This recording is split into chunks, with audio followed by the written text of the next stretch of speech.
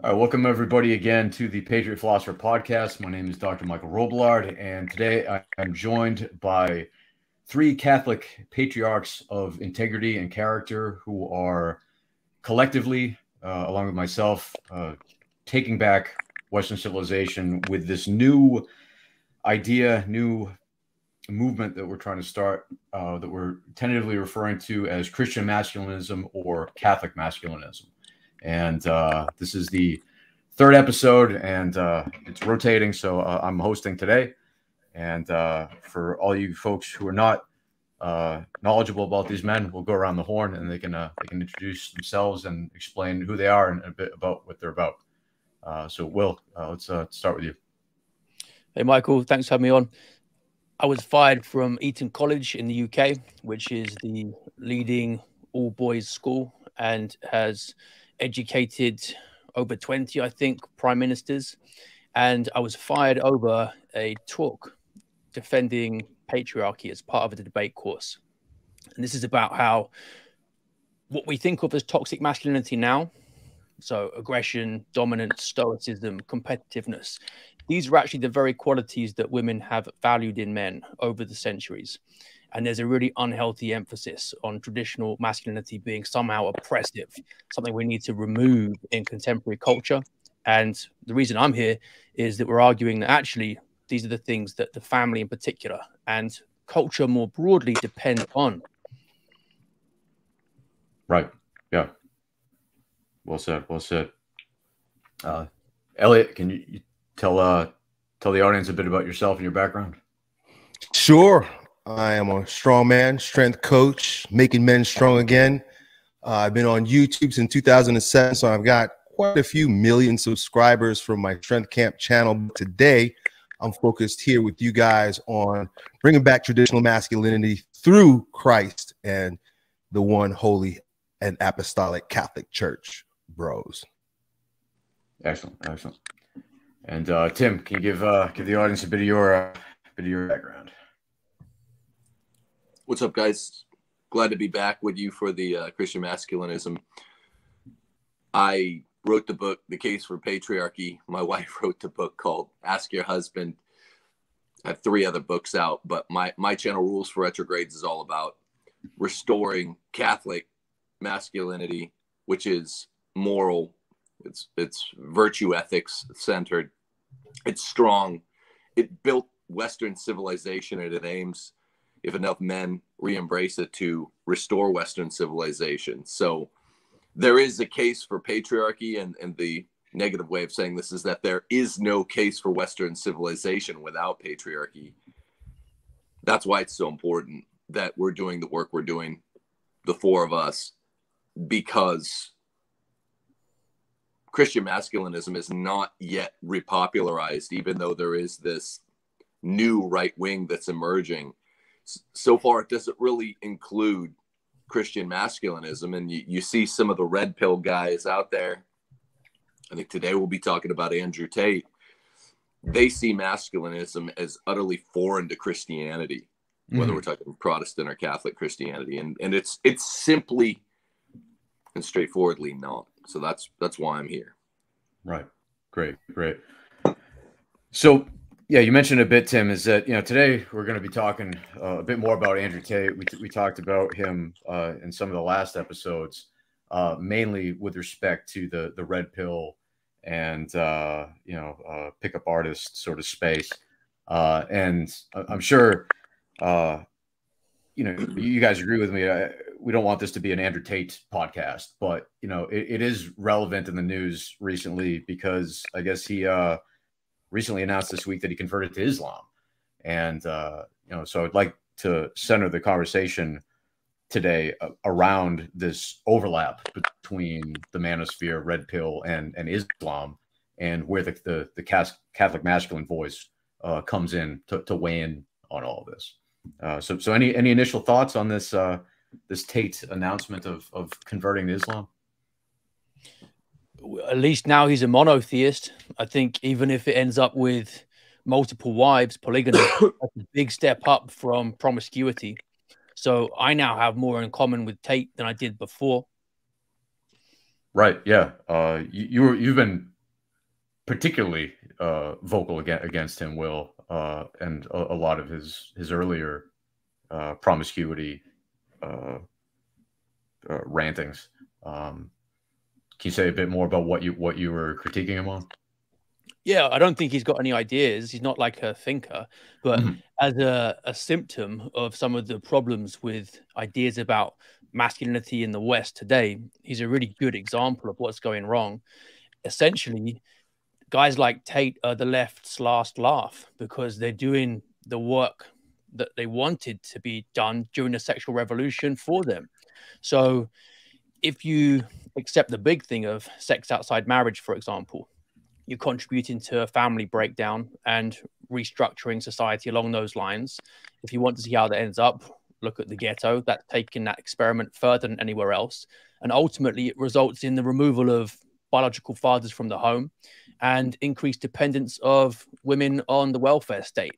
And ironically, that emasculates men pretty much better than anything else because the state steps in and takes that role that should be the male head of the household.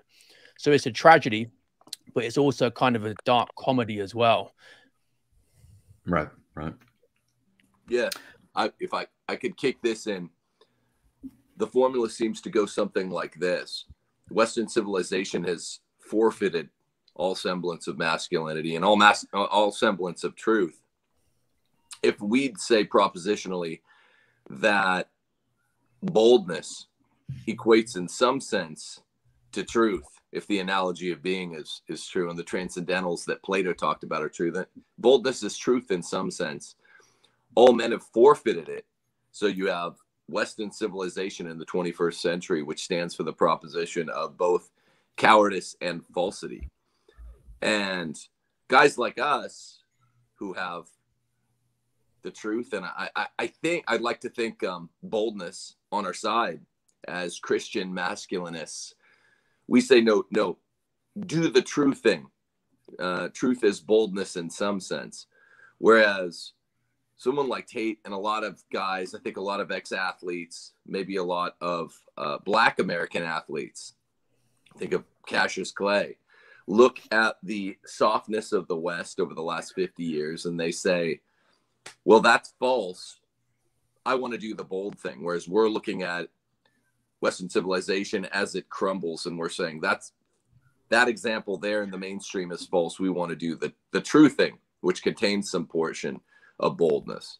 That seems to be what happens a lot with young men that would be on the right side. Is they don't think that you could get all out truth, which is a man. It's Christ, right? The logos. It's a man, and it encapsulates boldness. They don't think you could get all at once because Christianity has been portrayed softly over the last 50 to 100 years as well. So there seems to be some sort of false equation, false dichotomy, really, between you get to either have the truth or you get to have boldness, which is the way of Islam that Andrew Tate seems to have picked. Right. And it's attractive because it gives men honor, shame. These are big things in the masculine psyche, and Islam is a very obvious manifestation of all of them. It's an honor culture, ultimately, isn't it? Yeah, very much so. Well, I like that we were talking about boldness, and so I like just to relate my experience with regard to religion over, the past several decades of my life. I've been fascinated with religion of all types. Baptized as a Catholic, but of course fell away, and then started actually making my way back through the Abrahamic faith. So I learned a little bit about Islam when I was Baha'i many years ago, and so I sense the rigor, the discipline, the boldness, the masculinity that is available in that faith, even given that there are those that say it's the fastest growing religion on the planet. If I'm Tate and I'm addicted to winning, I want to be on a winning team. And it seems like, wow, regardless of theology, Islam seems very masculine, very bold, very rigorous, which is something that men want. This whole idea of praying 5 times a day and fasting for Ramadan, they take very seriously. We don't so much in the West. And so to want to be associated with that is gratifying to the ego. I want to be on the winning team. I want to be perceived with this boldness and courage and strength and rigor. But I personally had to wrestle with the fact that I am a Catholic Western man, and there must be some virtue in that. There must be some boldness in that. And if you look at the history of our faith, think about St. Peter being crucified upside down. Didn't even ask for that. Think about the martyrs of the faith early on. Of course, Western society has grown soft because of the greatness that Christendom has unfolded. But in this day, to be bold in my mind is to, well, number one, be willing to go back to what got us to where we are and not need to be associated with, how can I put it this way? For me, I like to be an underdog. That's the best way I can say it. That's really what I want to put out there. I want to be the one that's hated. For me, boldness means being Catholic, because Catholicism is the only open form of bigotry that's allowed. I think Fulton Sheen said something about, he wrote an article, or he gave a speech about, if I were not Catholic, he said he would look for the church the world hated. He would look for the church that was considered against the times. He would look for the church that was walking with the passion of Christ. And so to me, boldness is not about choosing the winning side or the big bravado, how you would say, macho, that's the term they like to use, but to choose the comeback underdog. It's like Rocky, right? Like Rocky was on top. But what made Rocky great? That he always got smashed down and made his way back up. To me, that's the attraction of Catholicism as opposed to Islam. Elliott, it's like what MJ said in The Last Dance when he was talking in the later episodes about BJ Armstrong once he transferred to the Hornets, and they were up the year that Michael came back from his retirement. They were up on the Bulls in the playoffs, and they ended up squeaking out a win or two. And MJ said, well, any man can talk shit when you're up in points. You talk shit when you're behind or when the score's 0-0, then you find out what the truth is. And there's right. A kind of manly truth that equation entails that I think all of us know in the business. That would be such a sellout move. As a Western man, I would feel like a sellout if I went a different route, right? I know I'm Catholic. We're all Catholic. And so we have our opinion on Tate's choice. But I'm also interested in speaking about how, or what Will even addressed, which was that now we have more in common. We actually have more in common with this guy. And not only that, just in terms of Christianity and Islam, I can't help but believe that we get together against modernism. Really, I think the conversation is more profitable if we decide what we got in common. That way we can smash the degeneracy of the New World Order and the, modernism. You stole the words out of my mouth, Elliott. That was one of the questions I was going to ask later on. In fact, in Dearborn, Michigan, last week, Royce White posted this, that Christian and Muslim parents got together. They banded together and locked arms to fight against the woke transgender nonsense that was coming into the schools. So, yeah, it seems like that. I think we can see that happening more and more as the wokeism gets more intense. So any thoughts on Elliott's point here about what an alliance or common ground might look like in these worlds? Well, one way of looking at Islam is actually just as a Christian heresy. And that is what Hilaire Belloc suggested in his book on the great heresies. I picked out a passage here that I think is important. He says, it was not a pagan contrast with the church. It was not an alien enemy. It was a perversion of Christian doctrine. So he basically says that it is Christianity stripped of its specifically Christian content. And then what we're left with is a monotheistic religion that gets quite a lot right by natural law, even though it has no explicit natural law tradition.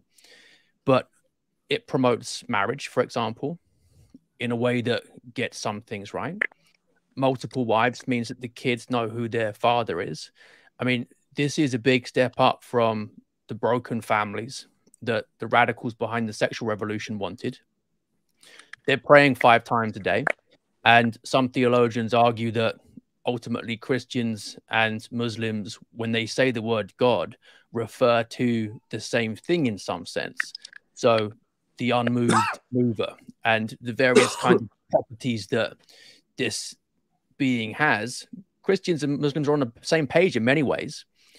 So why has it got such appeal then? Well, precisely because it's really simplified and streamlined. Berlick says this gives it a vitality. Its vitality and endurance soon gave it the appearance of a new religion, but those who were contemporary with its rise saw it for what it was, not a denial, but an adaptation and a misuse of the Christian thing. So the example he gives of this, he says that basically Islam takes what is true in it from Catholicism. So any sense in which Tate is now closer to the truth is because he's taken a step closer to Catholicism, having come from the completely pagan world. So the personal nature of God, the fact that God is all good, timeless, the providence of God, these are things that Christians have in common with Muslims. The creative power as the origin of all things, his sustenance of all things by his power alone. We've got good, we've got evil, we've got the fact that after we die, we'll be judged. So there's a massive amount of common ground. Yeah, and even traditionalists like me, I think all of us are in some senses Catholic traditionalists, revere Pope Pius X, who's a saint. And in Pius X's catechism, he refers to Islam as the religion of those who affirm the one true God. Vatican II has some documents which refer to the same. And when Vatican II documents refer to Muslims in this ecumenical way that makes everyone feel warm and fuzzy when we can hold hands and note the similarities of religions, traditionalists like us squint at it suspiciously. But we should remember that it's a simple fact, and Pius X calls us to this realization, that the Western religions, the 3 Abrahamic faiths, however errant Islam is, and it's quite errant, it is one of the 3 out of the 10,000 world religions that affirms one God that comes out of the Abrahamic faith. As much as they're probably the furthest away from it, they get that much right. So there's plenty to affirm there. Will said it really eloquently. Anything that they affirm that's actually true truth, that comes from Catholicism. Anything that's errant, well, that's a departure from Roman Catholicism.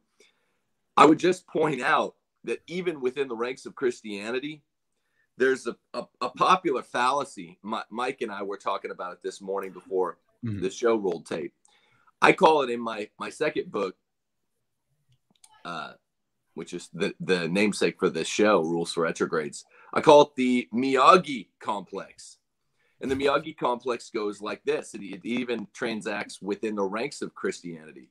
That anything, because the Western civilization is so bankrupt and the cracks in the walls are so big, anything Oriental, anything from the East looks inherently different and therefore wise, and takes on the form in the popular mind as, venerable, which is what Mr. Miyagi was to Daniel's son in Karate Kid, if you think about it. I mean, he was a legitimately good guy. We all love Mr. Miyagi, of course, but it's become a complex in the West, because when we look to our elders, we say mostly, pale faces, because starting with the greatest generation, the baby boomers, the Generation X, they have basically nothing to offer, nothing under the hood, no wisdom that they've achieved at the end of their lives. It's all about material prosperity, and then they're kind of freaked out, panicked. They don't die happy deaths, generationally speaking,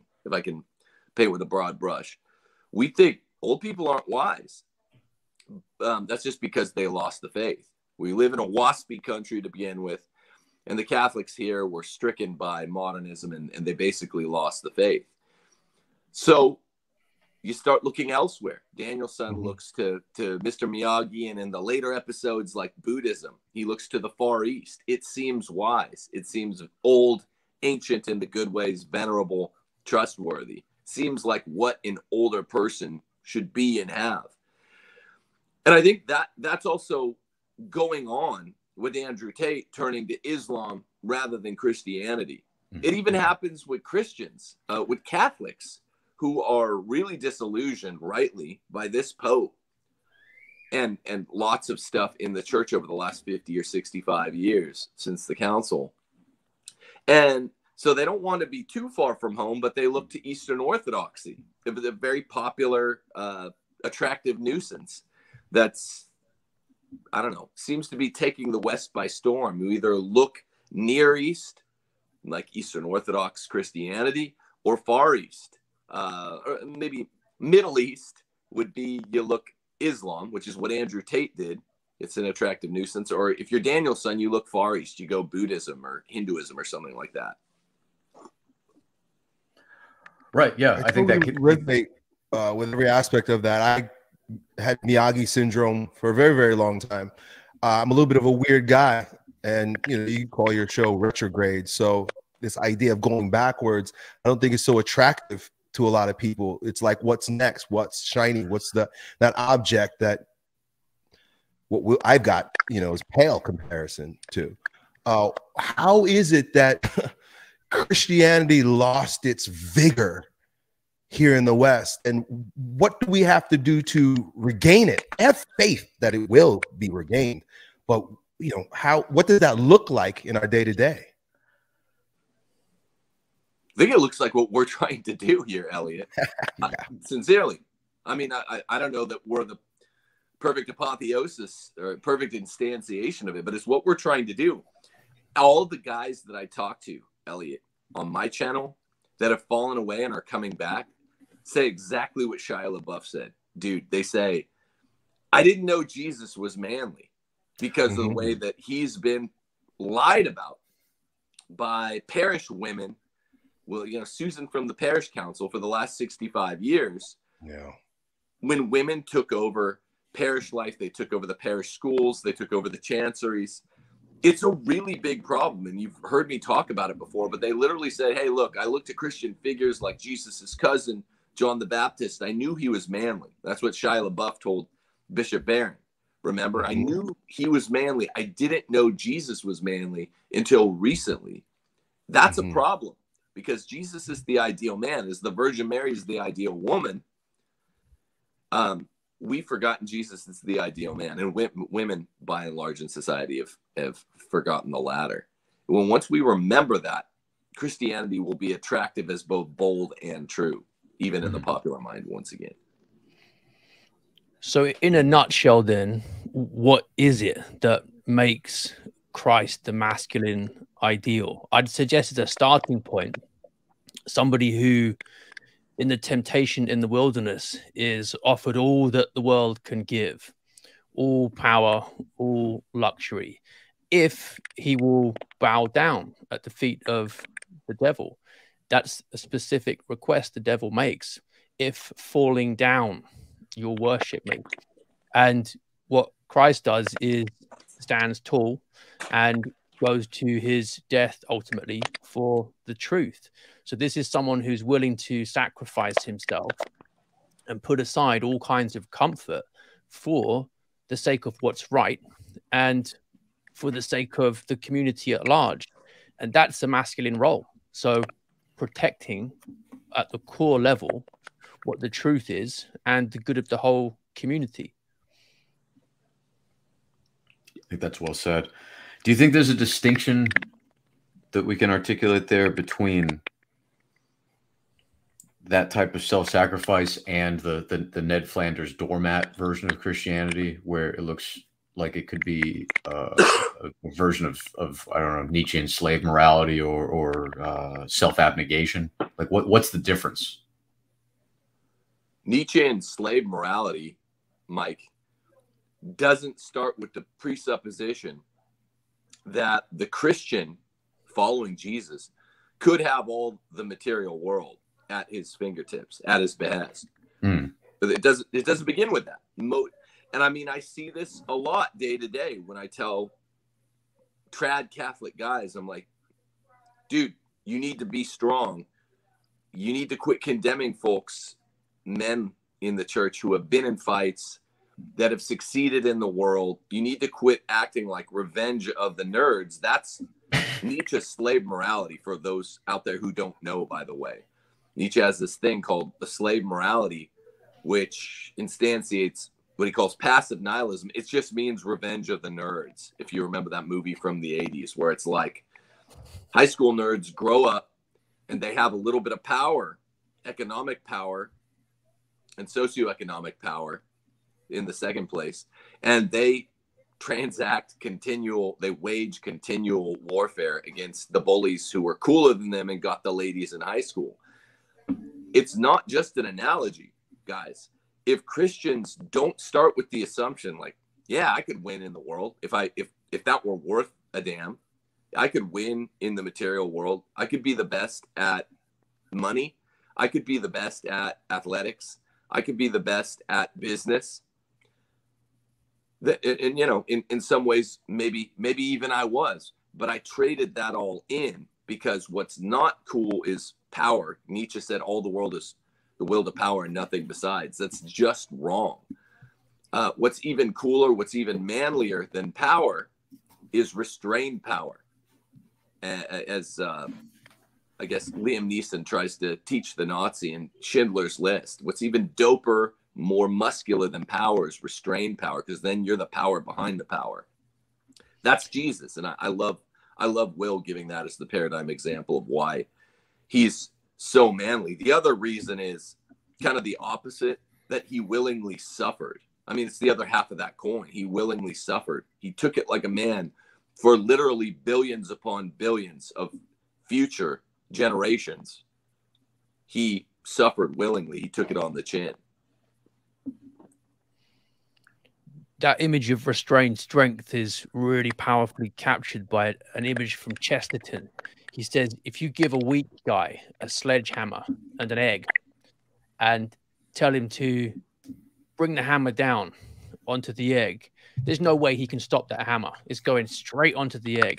You give it to a strong man, he can swing the sledgehammer hard and fast and bring it to a stop just as it touches the shell, and the egg's safe. And that's what true strength is, being able to control yourself. You can attack that really effectively, though, with this machismo, macho lie that what a real man does is always exert all the power and control he is capable of over other people. So he'll never say no to sleeping with a woman, for example. It's alpha to have as many baby mamas as possible and to never let anybody tie you down, because that would be restraining you. And that's superficially attractive to people because it feels good as well.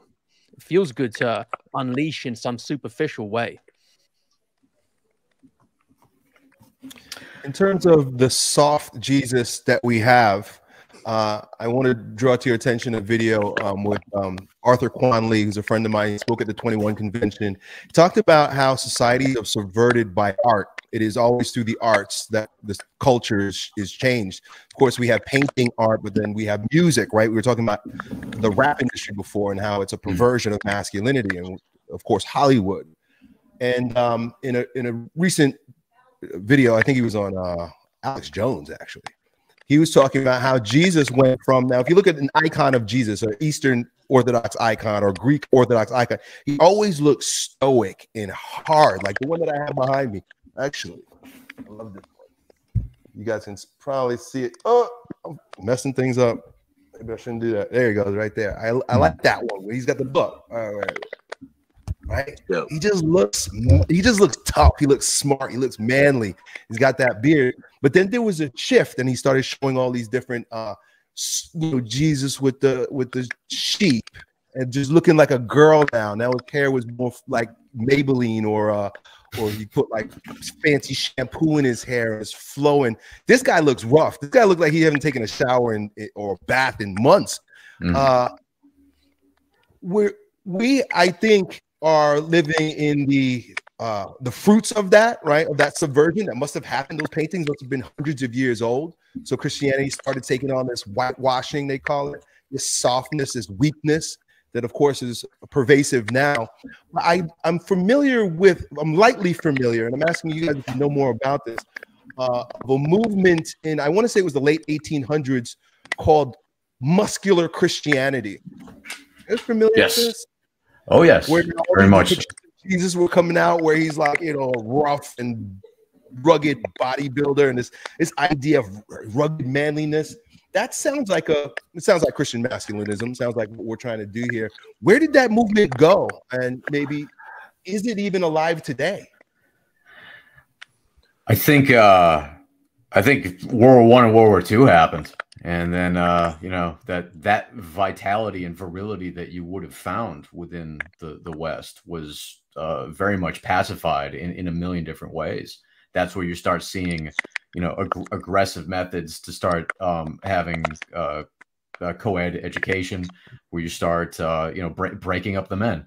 By the way, first rule of warfare is divide and conquer. First rule of counterinsurgency is break up the men.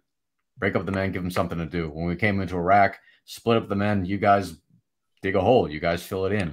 Just keep them busy, So I think large part, the aftermath of World War I and World War II killed a lot of that virility. That would be my thesis. What do you guys think? Yeah, it's interesting. I don't know how ubiquitous muscular Christianity was. I mean, it's in some sense it's also associated with like Teddy Roosevelt. Yes. Yeah. And all that. I think a lot of that had, it was good. It was good. I'm with you. But it had a Protestant energy.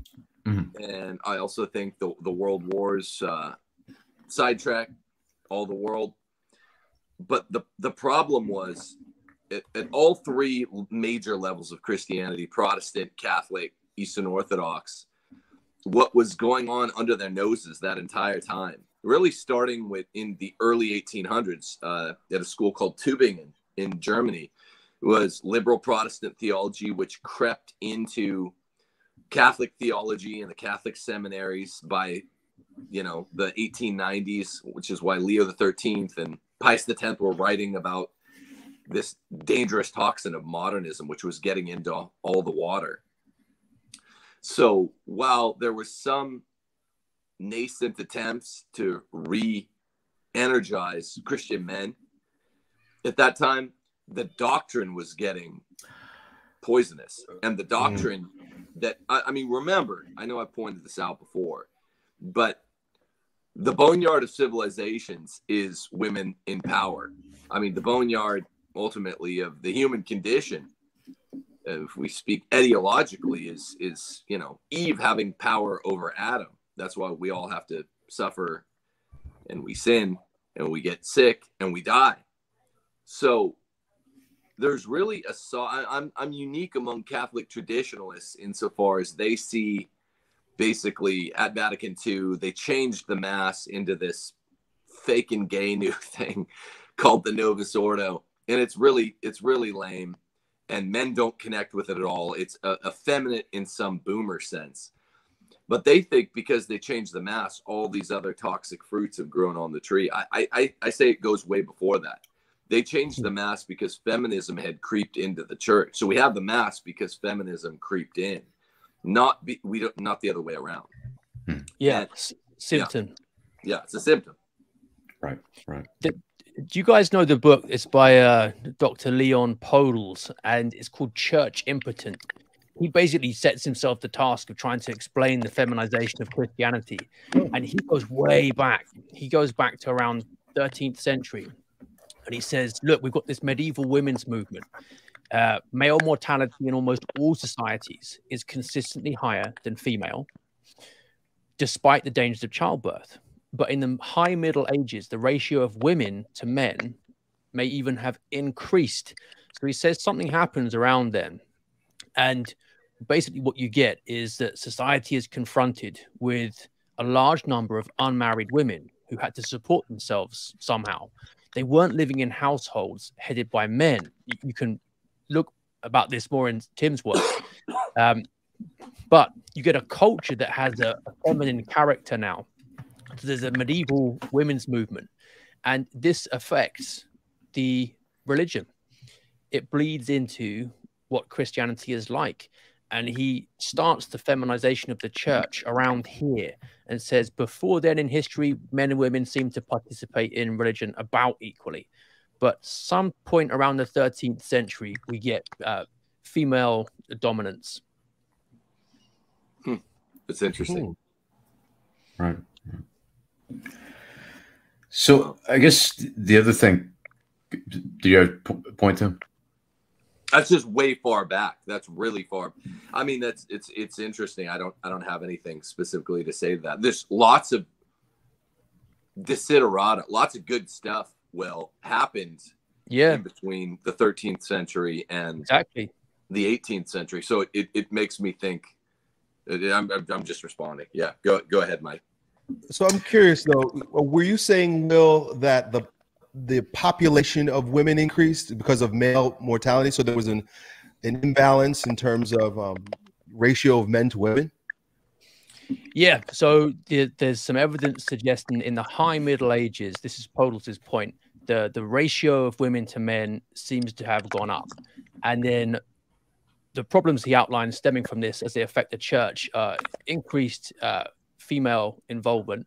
And he's talking about this new kind of bridal mysticism as well, which becomes very popular and powerful around then. So there's an emphasis on a more receptive or feminine way of relating to God. This is another one of his arguments. And he thinks this isn't as appealing to men as some other forms of spirituality. And the feminization of the church gets underway because of that. Interesting. So the other thing I was going to say in the cultural waters that also might be dampening down the virility of the church is just this theme of modern liberalism or Enlightenment liberalism. And I know, Will, you've talked about this extensively and recently in your writings. Do you think that plays a watering down effect in terms of Christian men or men finding Catholicism to be masculine in nature? Yeah, I think so. Let's just define it really quickly. The core of liberalism is autonomy. This idea that somehow you can find your own meaning or your own truth, and your life is ultimately about you as an individual rather than your duties to other people. This, just from that alone, weakens the bonds of community, weakens the family in particular. And you can take it to absurd consequences. Like secular academics have said that divorce, for example, is an expression of freedom, and it's an act of the liberal imagination. And a father who walks out on his family because he's finding his duties too much to bear is somehow expressing himself and living his truth. Now, obviously, that's not just absurd, but evil. That's no genuine kind of freedom at all. But what is Protestantism? In our view as Catholics, it's basically liberalism in religious form. So it's the rebellion against the authority of the papacy. And it's saying that you can pretty much just invent your own Christian sect.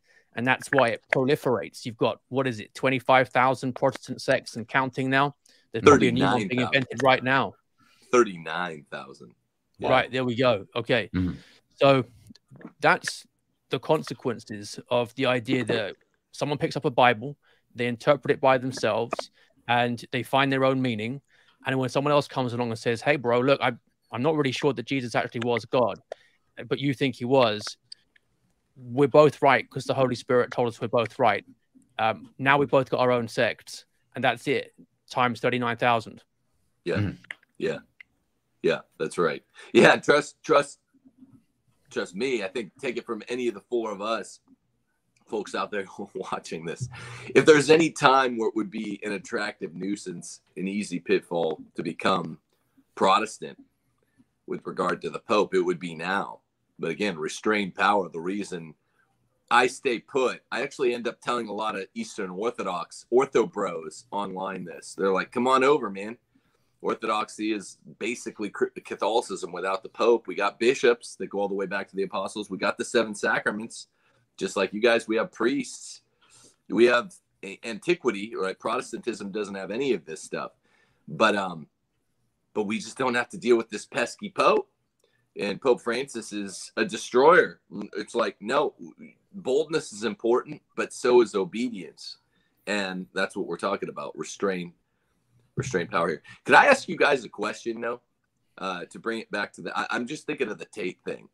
Mm-hmm. Just on the real, do you think there's any way that you go to any of your audiences or talk to any of your friends who don't follow this stuff like closely, and you say, okay, what's a more macho religion? What's more manly? Islam or Christianity? We'll get laughed out of the room if we say Christianity. And so I think people might turn this episode of, what is this, episode 3 of C-Mask on and be like, what a coat. What a hell of a coat. Right, Let's listen for a while. I mean, think about Andrew Tate. We know the whole morphology. A year ago or so, he was like, you walk down a street in London or Paris and you'll be killed. You'll have the shit kicked out of you if you say something about not even their God, right? Muhammad's not even God, just their lead prophet. Whereas, you know, in the West, art shows, movies, music say the worst, most blasphemous things about Jesus, who is God-man. And we just sit there and take it. That's got a lot to do with why a fighter, a kickboxer like Andrew Tate, is like, no chance Christianity is more masculine than Islam. This does need to get addressed. I don't think we need to restrain our power with regard to this. You should, even Pope Francis says, you should punch someone in the nose if they make fun of your mother at the church. I'm like, can we? That's the one thing he's ever said I've quoted favorably. Can we get back to that? What do you guys say?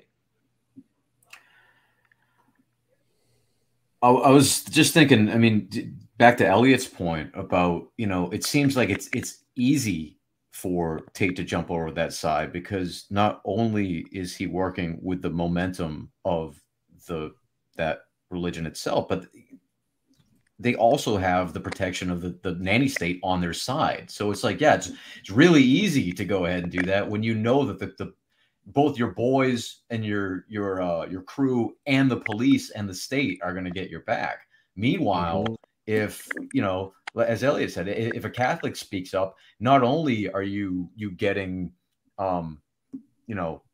non-state pressure, but that the state itself is going to come and mash you down and arrest you for whatever, misgendering somebody or hate speech or whatever. So, I mean, I think that's like, let's be honest. I think that's an element of it, that it's not so much that Catholics or Christians, they're just weak of their own accord, but there's an entire state apparatus and regime that we're pinned beneath.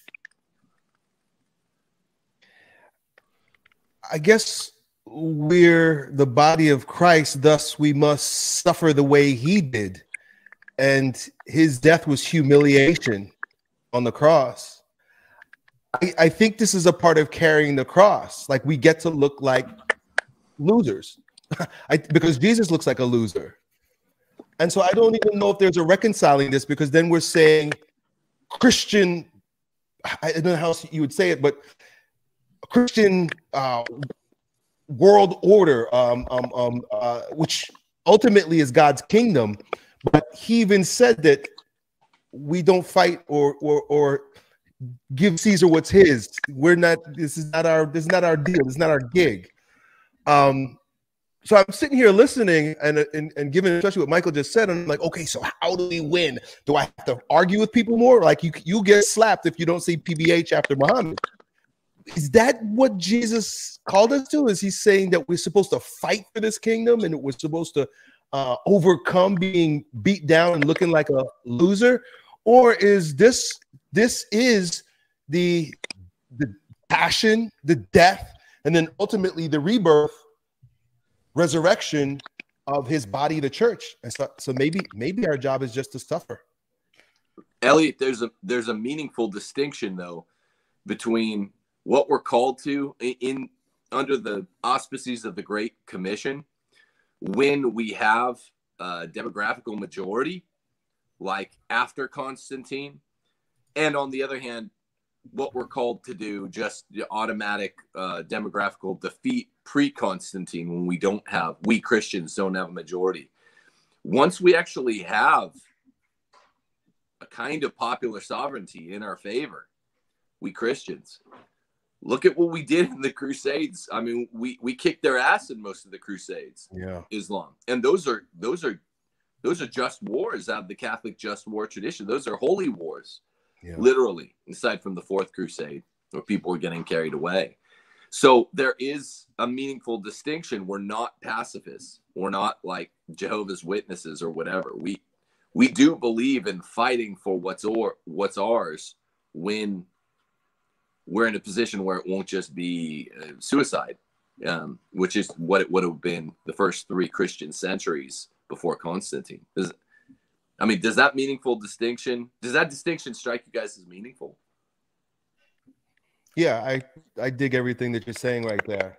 And I guess that was Christianity. That was a church at its best, at its finest hour.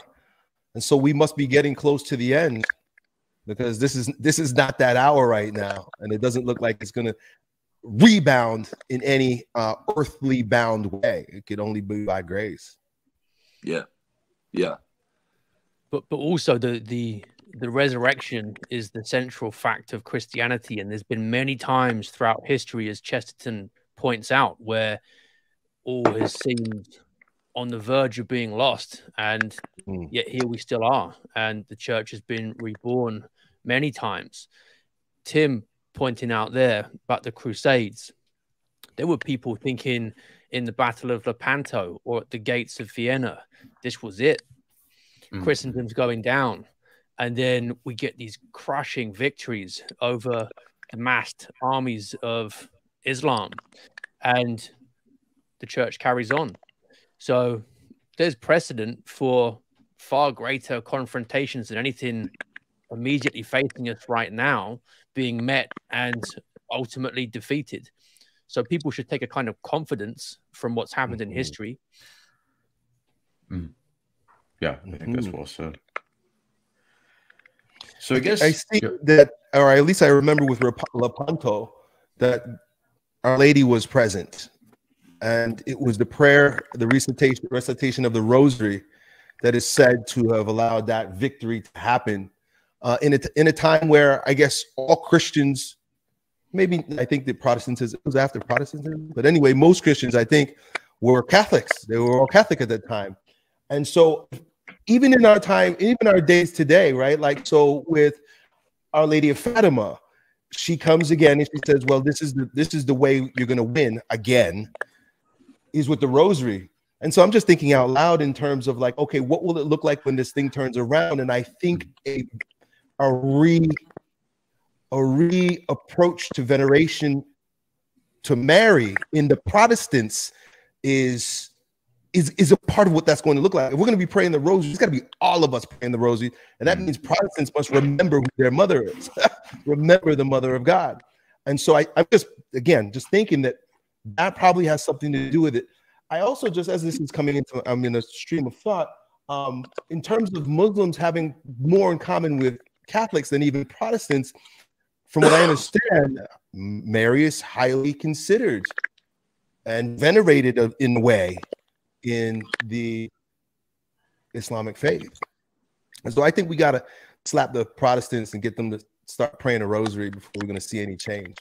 Yeah, Our Lady of Zaytun outside of Cairo is an ongoing apparition that took place for over 3 years on the top of a very, very, very cool church that became a mosque.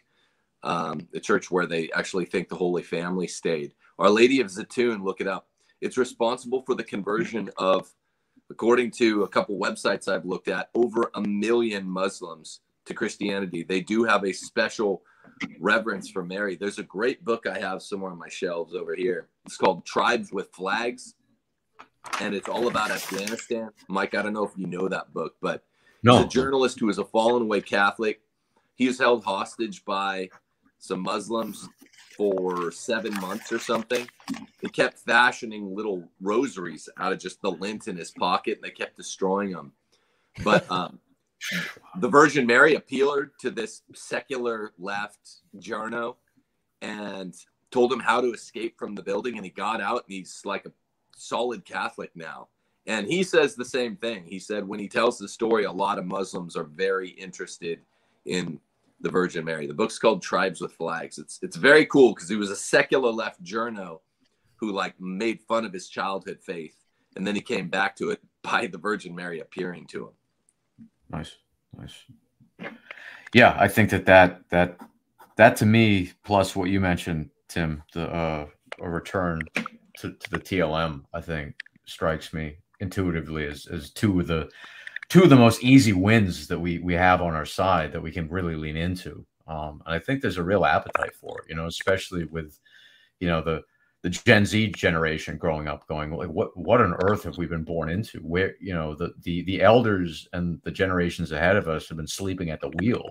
And so it seems like there's a huge and growing appetite for a return to tradition and to the TLM and to the rosary and to a virile masculine aesthetic with respect to Catholicism as well. If you look at something like TFP, the Tradition Family Property guys, that has a very stark masculine aesthetic that they have, with the bagpipes and the flags and stuff that they have. So, hopefully we're starting to see these things coming together. I think we are. Yeah.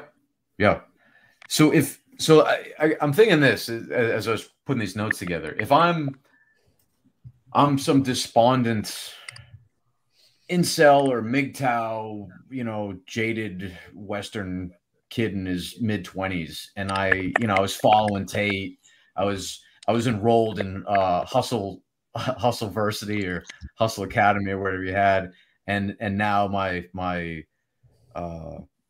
red-pilled savior has gone Islam, and now I'm like, okay, wait a second, where am I on the map? What ought I do?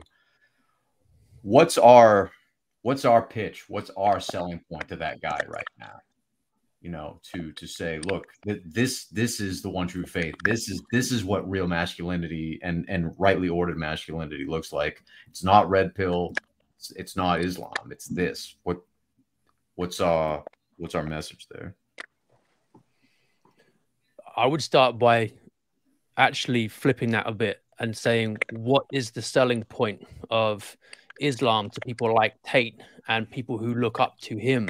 And I think Aquinas nailed it in his remarks about Islam when he said that Muhammad seduced the people by promises of carnal pleasure, to which the concupiscence of the flesh urges us. His teaching also contained precepts that were in conformity with his promises, and he gave free rein to carnal pleasure.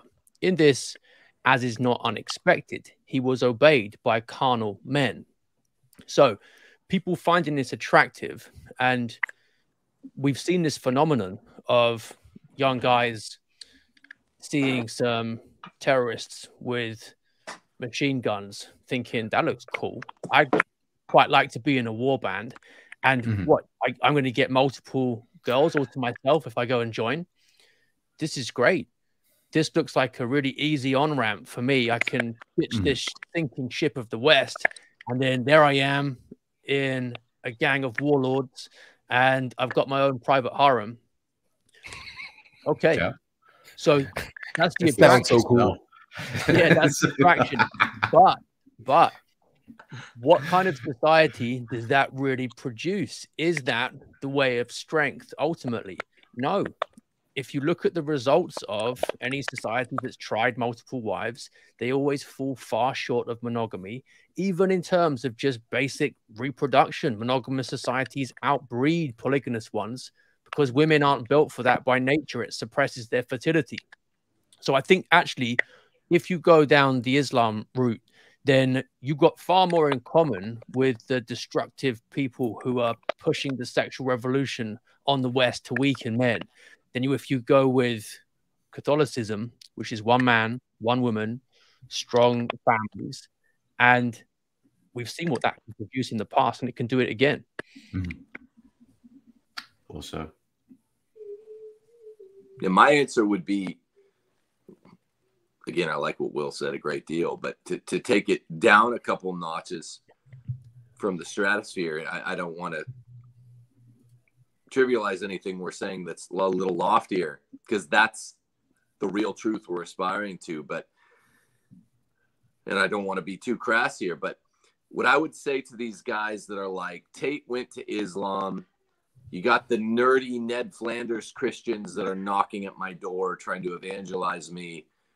Who's our leader now? What do we do? Us red pill guys. I would say, look, Christian masculinism, without getting into the theology, which we've already covered much today, or the ecclesiology or the soteriology, it's better to have sex with one woman, one very, very good woman, 5,000 times for the rest of your life than 5,000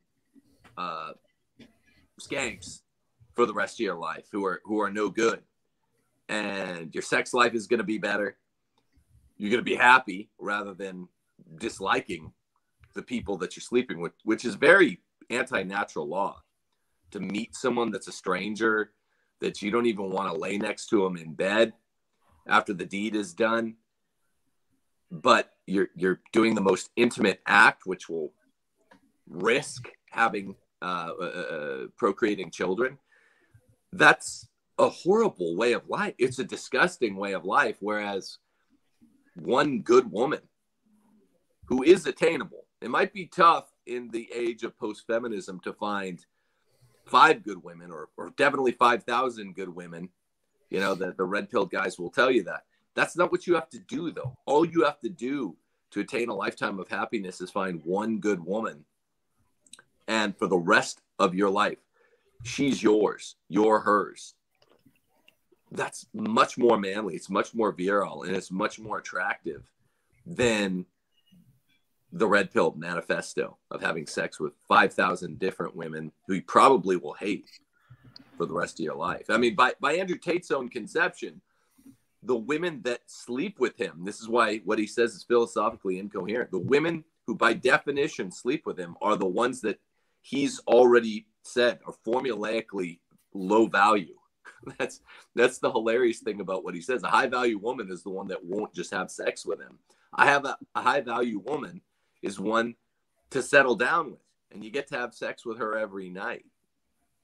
It's a much better way of life. So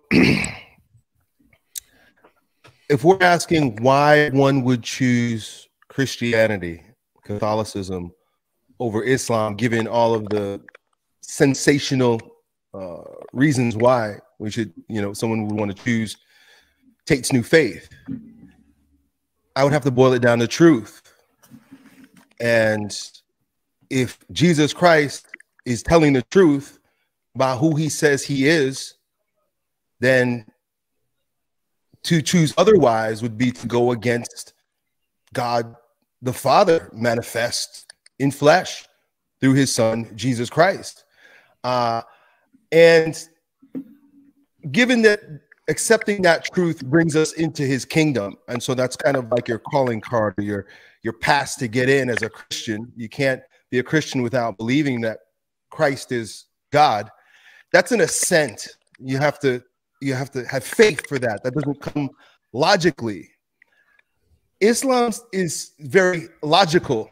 One of the, I think it was Will posted something about, or no, it was Father Nix about why so many men choose Islam is because with Islam, what you see is what you get. It's very logical. To believe that God became man, that he came down to us because he loves us so much through a virgin and then walked among us with a flesh suit is crazy. And then that guy's walking around saying, not only am I God, but if you don't eat me, eat my body and drink my flesh, then you are not a part of my kingdom. That's all crazy. And we're crazy or faithful to assent to that. But the appeal is so big. Mystery. I mean, that's why we call it these mysteries. Mystery. I want a faith that has mystery. I want a faith that requires faith, that I assent to something that doesn't make sense to my mind.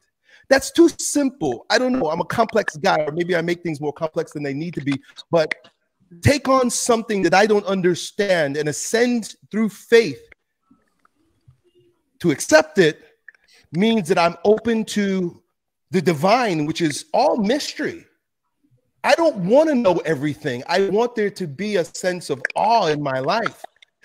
That plus our God loves us so much that he not only shouts at us from the clouds and sends down people to slap us called prophets, but he said, you know what? I love these people so much that I'm gonna come down there and dwell amongst them to show us how it's done. Means that my God as a Christian loves me more, has higher ideals for me than a God who's just watching you to make sure you're not doing the bad thing. Yeah. There's so much to accepting Jesus Christ as God in the flesh in terms of really, truly experiencing the beauty of created life. Muhammad promises you're going to get to bone a bunch of girls when you go to heaven, but Jesus Christ dignifies all of creation. And so we get to live a better life even when we're not dead. Anyway, so those are some of the things that come to me in terms of why one would choose Christ. It's crazy. Like Paul said, it's a stumbling block to the Jews and a folly to the rest of the folks. He's right. But to me, that just sounds great. And I'd rather be a fool and true than someone who's getting goods and wrong. False. Yeah, that's the I love what you said, Elliott, but the kicker is the means are mysterious, but the end is utterly logical. And I think Islam represents an inversion of that proposition. In Christianity, the end is that, as Fulton Sheen said, like light from the sun comes down to the plants to feed them in photosynthesis, the light has to come down to the plants. The plants can't go up to the light and get it, right? There's one world religion in the history of all 10,000 world religions that have ever been, including the other two monotheisms, Judaism and Islam. Including those two, they're with all of the false polytheisms in this regard. God did not come down to man the way the sunlight has to come down to the plants. All the other world religions, including Judaism, failed because God was unwilling to come down to man. And you note that, the tremendous love that we have. That's very logical that a religion like Jainism, Buddhism, Hinduism, Judaism, or Islam, that it will fail if God remains in his heights where he's at and refuses to come down to man. God took on our form. Jesus came incarnate because we're so lowly that we need that linear correspondence with the Logos, who is truth. So that's very logical if you think about it, that a religion, false religions, will have God being way up there and man way down here. Nary the twain shall meet. it's very logical that the one true religion is the one in which God comes incarnate. As odd as the proposition is at first, that God was born a little baby. Now, the means of all these transactions, which constitute together one in totality, one act of incarnation, they're very mysterious. Islam represents an inversion of that. The end is, why would we serve this voluntarist God who can make wrong right and right wrong at a moment's notice? In Islam, God can make rape holy or murder holy. That's what voluntarism is. So the end doesn't make sense, but the means of Islam have a lot more intuitive force than sometimes the means of the daily life, the quotidian life of the Christian. So you're going to have mystery and intuitive value, which are two opposites, at some level of your project as a religion. In Islam, you have the means make a lot of sense because man is not being elevated. So it makes sense. Hey, men want to get chicks. Islam is kind of all about that, which is why it makes a great deal of sense that Andrew Tate, without any great conversive energy, any transactional change that really happened, the way it did for Roosh, who became a Christian. He's the counterpoint. It makes sense. Christianity's the opposite. The end is very intuitive, but it requires us to go through conversionary process that totally changes us, changes the way we look at women, the way we look at other men, the way we look at God, man. The other point is that I'm not actually sure Islam has quite the logical appeal that those remarks make it out to have, because there are forced conversions. Muhammad said he'd come by the force of his arms. So it's not like people were bowled over by any logical or philosophical arguments. It was basically convert or die. And that's not something that the church advocates for. Instead, we say the existence of God can be proven by natural reason alone. And then we've got revelation as well. And against that philosophical backdrop, you've got to contend with the greatest event in human history, which is the incarnation, crucifixion, resurrection. What kind of supernatural proof did Muhammad bring with him? The resurrection is the central fact of Christianity. And that's what people have to think about ultimately. Right. Those are the two main things that I look to, that I've always intuited as to why Islam is false. Will's first point, that the Islamic conception of heaven, like it's just base pleasure, right? Like that's this we were created, we have a will, we have intellect, we have reason, we have this capacity for love and beauty, and to create beauty, to apprehend beauty, to do mathematics, to think about a higher order God that is all loving, all powerful, all knowing. And despite all these things, like that, it's all aiming at just an orgy with 72 virgins. Like that's the telos that we're all aiming to.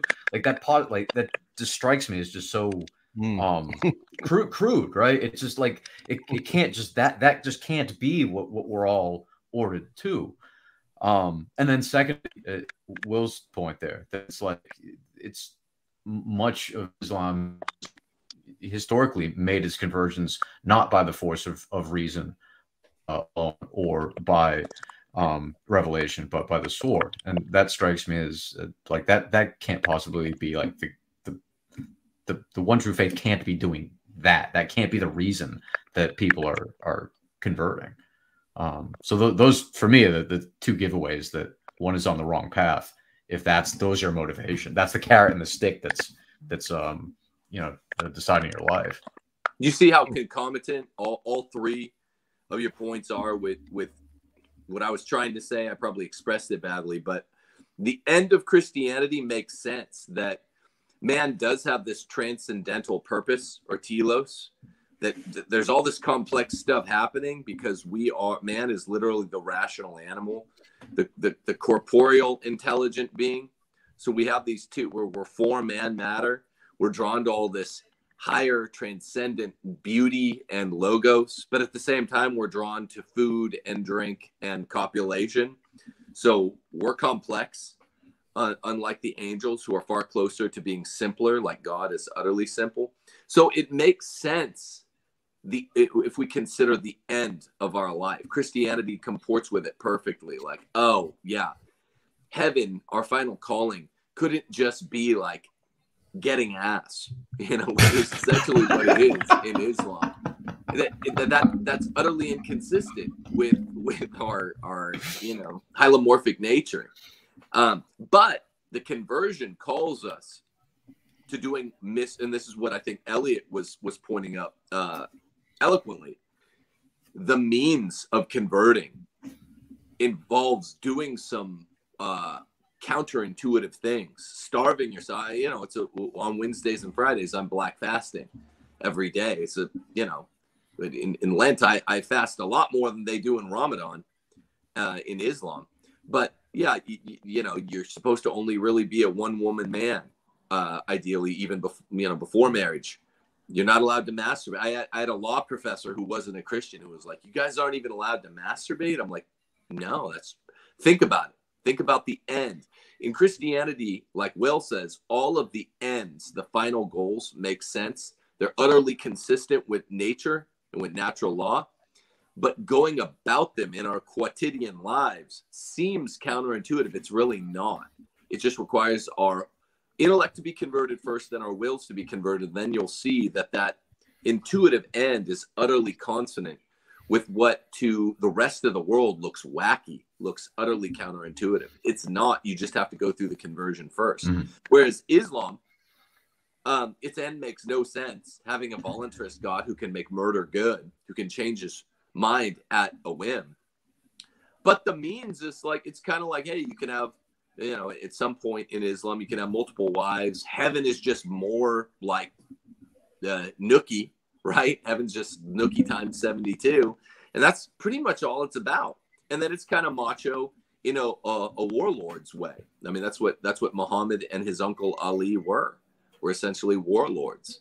You know, Muhammad with a 9-year-old wife, no less. So when you examine the granular detail, Christianity makes a lot more sense, even if the Christian way of life looks wacky to people through all its mysteries. Right. All right. Well, it looks like we're sort of rounding out the time. Any last thoughts that you guys want to end on that we haven't hit in this sort of network of ideas? Maybe we can leave our listeners with a sort of one last nugget to think about. Well, I'm just fascinated to see how this all unfolds for Tate. I wonder if he's going to repent of his ways and start teaching traditional religious ideas to the men who he's perverted with his promiscuous ideas. That would be, in my opinion, a big win. Mm-hmm. Yep. Yeah, I think so. Agreed. Well, I would just say to young men out there who are listening, Christianity is the greatest, as Chesterton called it, and the manliest challenge that's ever been thrown out there. Even Gandhi acknowledged this, you know. He said, "I become a Christian the second I ever met a Christian." In other words, he's saying it's such an impossible set of challenges that I've never met any real Christian that follows it perfectly. Well, Christianity calls us to love our enemies. It doesn't mean we don't sometimes strike them down. The death penalty has been hallowed in the Catholic tradition for 2,000 years. Holy wars are a thing. You know, the just war tradition comes from medieval Catholic tradition. So it's not wrong to be vindicated. You know, Veni Vidi Vici is actually fine from within the Christian tradition. It just it can't be a violent war where you're putting infidels to death at the sword. Even Leo I said of Christians who are forcing Jews to convert, no, you do it through sweetness of preaching. So things are far more nuanced in Christianity, which is why it lacks the appeal to some of the testosterone-riddled young men. But when you look at Christianity in any granular detail, it's the manliest, it's the most challenging. And it alone, of all the world faiths, can speak to both the material side of life. We are animals. Most of us who aren't going to be priests do long to copulate. That's why you should get one good wife instead of a bunch of skanks. And it can also join that in a unique way to the formal aspect of life. Our goal is to get to heaven. And that's ultimately what our wife helps us to do. We lead our wives and our kids to heaven. They help get us there. No other religion can offer that. So become a Christian masculinist today. First, you have to become a Christian if you're not. Mm-hmm. Yeah, so Tate's taken a step in the right direction because at least Islam is monotheistic. It gets some things right about marriage, but falls short in many ways. And to the extent that it's attractive because it is simplified and streamlined, I would say be careful, because simplified isn't the same thing as simplistic. And what it really is simplistic, as Tim's remarks there outlined. Right. Yeah, I guess I'm similarly curious as to where this heads next for Tate, and more broadly, if we see, what he's representing, if we see within the red pill manosphere MGTOW world, if we start to see a more proper conversation between Catholicism and Islam and men of those faiths, and seeing if these details start getting more articulated and more debated, that to me, I think, would be the next predictable step, so be curious to see where that dialogue heads, and if we start seeing like another Dearborn, Michigan type thing where these common ground can be achieved to fight the rainbow monster, that I think is also probably in the offing. So that's my thoughts on it. All right. Well, thank you very much, gentlemen, for another great episode, great dialogue and conversation about these ideas. Next week, I guess, who do we have in the queue to lead? It's me, I think. Will. Okay, it's Will. All right, cool. We'll be leading. I'll be out of pocket. I'll be on a veterans retreat somewhere in the mountains of Colorado. But wish you guys well for the podcast, and be with you guys in spirit. But that's all we got for now, folks. So go ahead and check out. Do you guys want to just give a quick plug to where people can locate all your stuff, real quick? Get me on YouTube, Knowland Knows, and then my Substack as well for the content that I can't put on YouTube. Right. Nice. Elliott Hulse, ELLIOTT HULSE. If you Google it, you'll probably find me. Timothy Gordon. You can go to timothyjgordon.com, or you could go find me on YouTube at Rules for Retrogrades. But everyone tune in for next week's show at Knowland Knows. Awesome. Great. All right. Well, thanks everybody for tuning in, and catch everybody next week. God bless. You got it, fellas. Thank you. Peace. Thank you.